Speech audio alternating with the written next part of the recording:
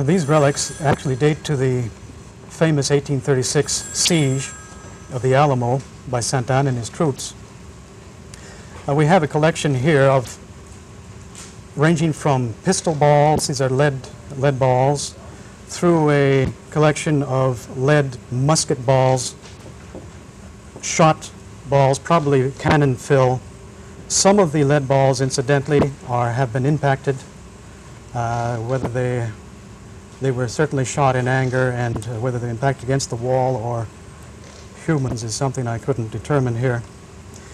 We do have also fragments of cannonballs, which were fired during the Alamo siege, mortar fragments which were fired by Santa Anna during the siege period. These are fragments of balls which had exploded in front of the Alamo church during the famous siege.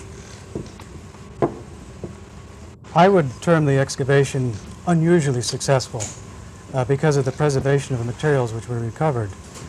During our recent excavations at the Alamo, we were fortunate to go into an area which had been protected by a paved sidewalk which had been built around 1889. It's a flagstone paved sidewalk, and all materials earlier than the 1889 construction period, including the siege period, the earlier Spanish period, the mission periods, were all nicely preserved below the paving.